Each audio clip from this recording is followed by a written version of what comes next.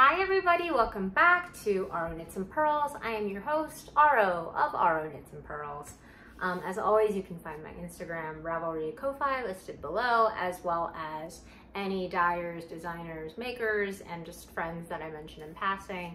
I'll link them all in the description as well, so you don't have to try and like scrub back to where exactly I mentioned them. Okay, so I did kind of see this coming, but after my birthday, now that I don't have that to like distract me from, you know, coping normal things, life seems a little heavy. It doesn't help that Utah is getting the smoke blown in from the Oregon and California wildfires. So it's very smoky and honestly quite apocalyptic outside. It looks orange, like just like day glow orange constantly.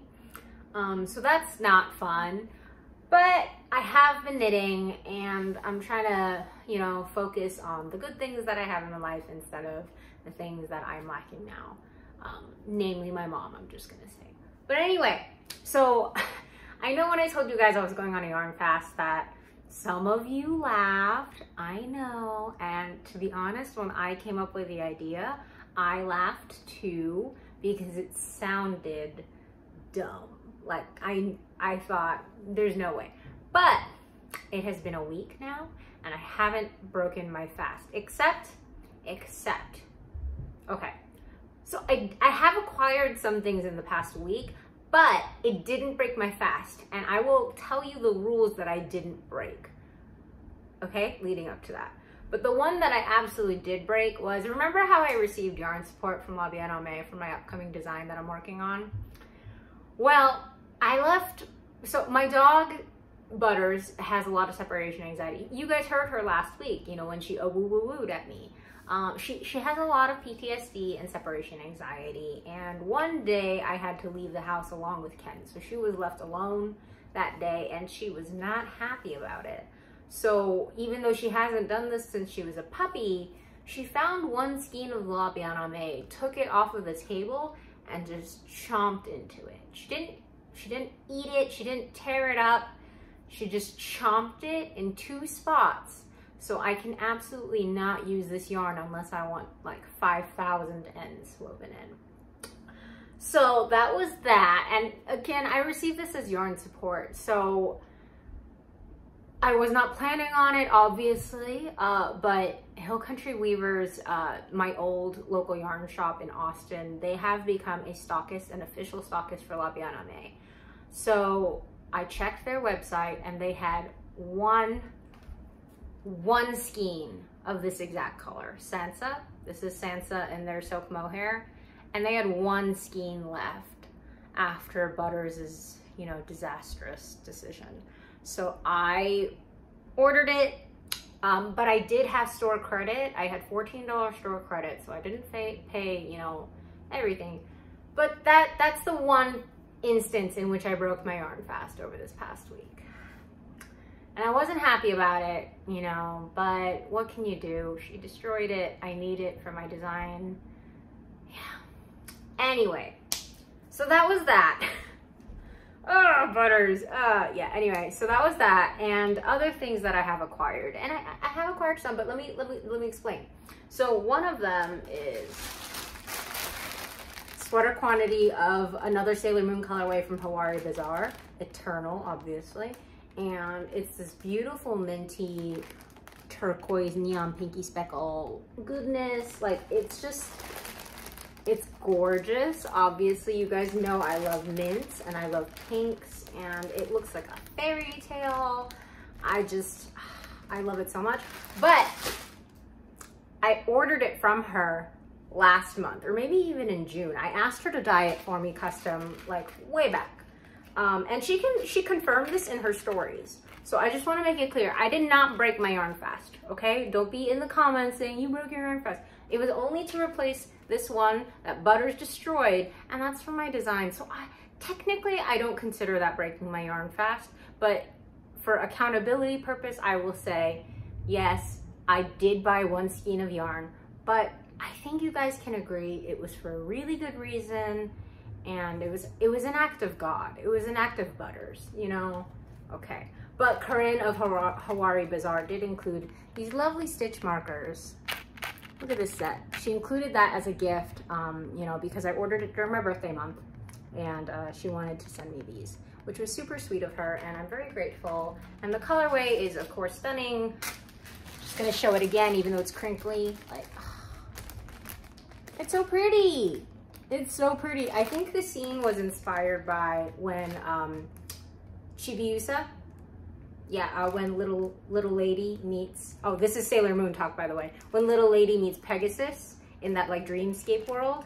Yeah, I think that's it. If you don't know Sailor Moon, that's not gonna make any sense. But yeah, so that, again, I ordered it last month. I didn't break my yarn fast. I just received it this month. So that's different. It's different.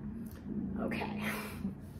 And then the other thing, I technically didn't break my yarn fast because one of my birthday gifts from my friends was a gift card to Blazing Needles, the local yarn shop here in Salt Lake. So I know what you're thinking, Aro, you bought yarn, but here's the thing. The purpose of the Yarn Fast was so that I could save up for Portland, right? Portland yarn crawl, assuming it happens with the Delta variant cases on the rise. So it was to save up for Portland, but I received a gift card to a specific store here. I can't exchange it for cash. I can't spend it in Portland. So technically it had to be spent here, which is why when my local yarn store, Blazing Needles, where this gift card is for, when they announced that they're having a special sale, I happened to go, and with the purpose of using my gift card. And I'm really glad that I did because, so do you guys remember when Julie Hoover teamed up with Shibui Nets for this colorway? There was another colorway as well. I have it here, but this was one of the other ones. And this is the pink color called Vintage Rose. And I've been obsessed with it, probably since it came out. So that was like, what, 2 years ago now?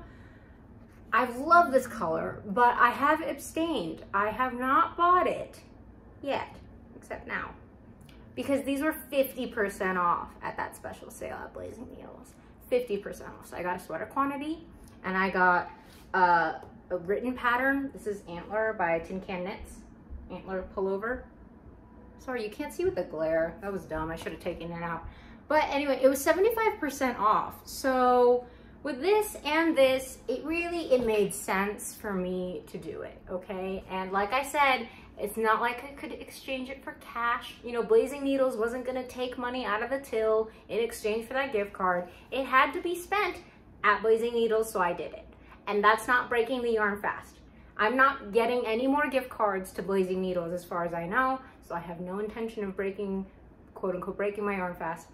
I'm really passionate in trying to justify this because, you know, I'm an attorney, so I'm trying to fight all these rules. So, but I think you will agree. I think you will agree. I ordered the Hawari Bazaar last month. Blazing Needles, it was a gift card, it had to be done. This one is a little iffy, but I'm owning up to it because I'm trying to be decent, so okay. But if we really think about it, 1 week for me, one skein, that's pretty good, you guys. Like, come on, okay? Yeah, I think I did a great job. Whew.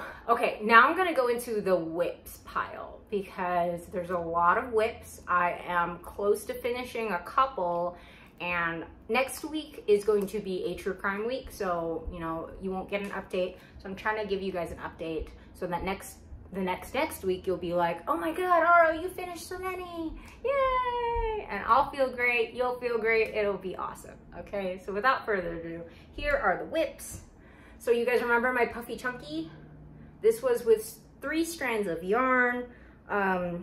One of them is Biche Bouche Le Petit Lamb's Wool in very light pink. The other is Biche Bouche Silk Mohair, Le Petit Mohair, I think it's called. It's their normal mohair weight. And this is also in very light pink. And the other yarn is Harrisville Daylights in the colorway Bloodshot. So all these held together make this goodness. And I have reached sleeve separation. I have about 2 inches done on the body, and it goes so quickly. I'm using it kind of as a relaxing knit, just when I get a little overwhelmed with everything going on. It also uses chunky needles, so I was able to achieve gauge with US 10s, or 10.5, pardon me. It's US 10.5, so that's how I achieved gauge with these 3 yarns, and I'm very happy with it. Like, let me get a close-up so you guys can see that marling look. You might see some beans hairs in there. I'm sorry. His fur is like needles. It just goes straight into the fabric. But anyway, yeah, I expect I'll be done with this very soon, maybe even in 2 weeks by the time we talk. Normally I would say that's absolutely no problem, but given the amount of whips I have, it may be a problem. Spoiler alert. Okay, then the other one, you guys remember my Summer Blooms by Angeli Devon. This test knit is almost done. I just need a couple more inches on the body before I do ribbing. Oh, let me straighten up that needle. Yeah, but just a couple more inches left. I finished the sleeves and they're cute. I love how this is working up. And I love the hand-dyed aspect of the main color as well. There's Butter's hair all over this. It's disgusting. I'm so sorry, you guys. But anyway, again, main color is Stress Knits. She is back to dyeing, at least working on her advent. So I'm hoping she will get back on a normal schedule, dyeing regular yarn that I can buy then. And after my fast. Sorry, I'm trying to catch myself when I get into the, oh yeah, I'll buy that phase or thought process. So thank you guys for keeping me honest. I'm trying to catch myself. Okay, but yeah, so Angeli Devon, I expect I think I'll actually finish this today. Just because I got kind of in a groove about it last night, so I'm very excited. Then you guys remember my other whip that I have progress on. So I have a bunch of other whips, but I'm not showing those to you guys because I don't have a lot of progress done on them. And I don't want to show you guys the same old thing. But this is my Blueberry Pie, you will recall, by Soft Power Knits. The test is over. I don't have a hard release day yet. I have to check my Yarn Pond account to see if she has an update. But I am making progress on it because I finished one sleeve. Oh, I went back and ripped out the body because I realized it was just too short for me, for what I liked. So I added more to the body, both in the moss stitch and then in the ribbing. I just added probably like 3 inches. I added 3 inches. I've started on the sleeve. The second sleeve, you can see the cable detailing continuing, but yeah, this works up not as slow as you might think with the moss stitch. I think I might finish this probably by Wednesday. Yeah, I think I'll finish this this week as well. So that's good progress. I'm happy about that. Yeah, I think it's very realistic that by the next time I see you guys, I might have 1, 2, 3 finished projects. Maybe 4. Maybe. I'm not sure. The other one, I am so behind on this test knit. It's not even funny. It makes me actually quite frustrated with myself because I shouldn't have put it off for so long. But this is my Clio cardigan. It's in progress. I reached sleeve separation. I am getting to the first of the buttonholes. I actually did get a set of buttons for it. Oh, I left them over there. I'm not gonna get it now, but I love this color. It really is stunning. Except, wait, did I skip a stitch here? Nope, I did not. Everything's fine. Again, this is 2 colors held together in mohair, and it combines together to create this lovely, delicate, soft peach pink. And very excited about it. I really wish I hadn't put it off for so long because there was no need for it, but no use crying over spilled milk. And you know, I didn't drop the stitch. What I did was did I get the 2 strands of mohair? I'm not gonna look at that now. I'm sorry, you guys. Yeah, but I will update you on the progress of that. I won't have that done by the next time I see you in 2 weeks. I just won't. You might see me working on it during my True Crime Knit Night. Who knows? I'm not sure what I'll be working on that during that, but for those of you who don't like true crime and don't want to just watch me muted, I'll see you in 2 weeks about that.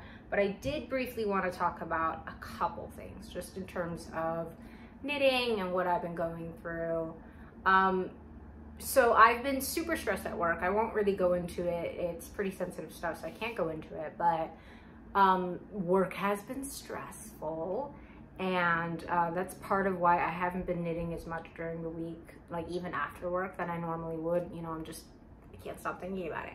So when I do knit, I kind of knit like forcefully, and it makes me do something called deviation. So there's ulnar or radial deviation, depending on which direction your wrist kind of like flips.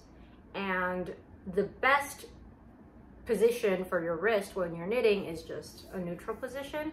And you can watch the videos that Andrea Elu knits, who is a physical therapist. She has a ton of wellness reels and she'll go into it. But essentially I was doing it too forcefully and doing weird angles with my hand and wrist, and it was causing me pain. I mentioned it to you guys last week, and I did receive a wrist guard, essentially, wrist brace. Andrea recommended it to me. It's the one she uses, and I started using it. And I won't put it on just because the sound of the Velcro is really bracing to me, at least when I'm on video. So I will link it for you guys if you want to take a look. I got mine off of Amazon. So far when I've used it, it has really helped. It won't like stop you from moving at all, but it will kind of serve as a reminder like, oh, you're trying to bend too hard, and it will kind of prevent the extreme motions and just make you think about your wrist position a little bit more. And it's definitely helped prevent some of the pain that I was experiencing, as well as stretching and resting. That's been really great for me. So, you know, I know we all want to make as fast as possible just because there's so much yarn, so many beautiful patterns out there. Like, trust me, I know, you guys know I know. But it really is important to take care of yourselves, because we don't just want to make beautiful, we don't just want to make fast, we want to make for as long as we can, right? I always joke to people that I'm here for a good time, not a long time. But if we are here for a good time, you know, if it does turn out that I'm here for a long time, I don't want to find out that I can't make later on, because that would be really sad, like really sad. So take care of yourselves, give yourself the rest you need, don't beat yourself up about it, do the stretches. Andrea's videos are amazing. I'll link the wrist brace if you guys are having similar issues, but I think it's so important to take the rest you need, listen to your body. Don't just push through pain, because that pain is an indicator of something more serious sometimes. So yeah, sorry, that's me lecturing you guys. That's Mama RO mode. The second thing I want to talk to you guys, so I don't want to milk my mother's passing in any way, but it's definitely something that weighs really heavily on me, like constantly. And last year, so she was the one who taught me to knit. I told you guys that. She was the one who taught me to knit when I was a kid. And last year, I convinced her to knit with me this same project that I'm wearing. It was a test knit at the time. I think it was called Smokestack by Jessica McDonald. And again, I'll link it. I'll link the Ravelry of this pattern. And I think she has her own website as well, so I'll link that for those of you who don't find Ravelry accessible still. But she saw mine and she wanted to make the same. And we went to a yarn store once together in Rogers, Arkansas, which is a kind of like a suburb of Fayetteville. And she fell in love with this one skein. She fell in love with this skein. I think it's Fool's Gold in Hedgehog Fibers sock. And she wanted to get it, but she didn't know what she would make with it. And after a while, even though I offered to buy it, she never let me buy things. It's just one of those like Korean things where some elders think it's rude to allow a younger person to buy something for you. Some elders expect it. My mother was definitely of the former. She would never let me spend money on her except at Christmas, and that's when I would go all out. But anyway, So she really loved it, but she didn't know what she wanted with it, and she was just like, whatever, I'm not gonna get it, I'm not gonna spend money on it. So when I returned to Austin, I bought a fade of hedgehog colors to make her a faded sweater. And then when I went to live with her for a while during the pandemic, she, this was the fade, by the way, at least 4 of the colors, there's a 5th one. But when I went to live with her in the pandemic, she was like, I'm so bored these days, I have nothing to do, so how about you teach me to knit that sweater you're making, or you already made. So I wrote it out for her in Korean, just nothing fancy, just, you know, knit this many rows, alternate by this color. I made like a chart that she could follow depending on which color. And this is how far she got. This is how far she got. She got to the 3rd color that you can kind of see it's coming in here. But she got to the 3rd color, and she just kind of stopped working on it. My mom, she taught me to knit, but she didn't like knitting very much herself. She liked big things. She couldn't do the constant slow movements, small movements, you know, like one individual stitch. She liked big things. It was just her personality. So she gave it to me, and I took it with me when I moved to Utah last year, and I was going to finish it for her. Of course, she passed before I saw her again. So I've just had this, you can see it's all crumpled up because it was sitting in a project bag for many months. And I really struggled with what I wanted to do with it because, you know, it's nice yarn, it's expensive yarn, and she was holding it with mohair, which is what the pattern it calls for. But I wanted to reclaim the yarn and make like a blanket. I thought maybe if I have kids of my own someday, that it would be nice if they had colors that their grandma would have liked. Sorry. But I couldn't bring myself to rip out the stitches that she had made, and I'm still kind of struggling with it. I did take it off of the needles, so that's one big step for me. Because you guys know I use interchangeables, and I kept buying interchangeable tips and cords instead of taking it off of projects in progress. So people have asked me that before, like, do you leave things on needles or just the cords or on waste yarn? I just leave it on the needles just because I'm lazy. So yeah, I did reclaim the needles for that, which is great because I really needed them. But I'm just trying to still process, you know, moving on. Yeah, grief sucks. I know in the comments, all of you guys have been so supportive and incredible. Grief is hard, you know. So I may not rip out just yet, but I think I will. It's just one of those things that I'm gearing myself up for emotionally. Sorry, I didn't think this was going to be a crying episode. Ooh, okay. Yes, sorry about that. Just going to think about the pretty yarn in my life, and luckily I have so much yarn, which really is great that I am participating in this yarn fast.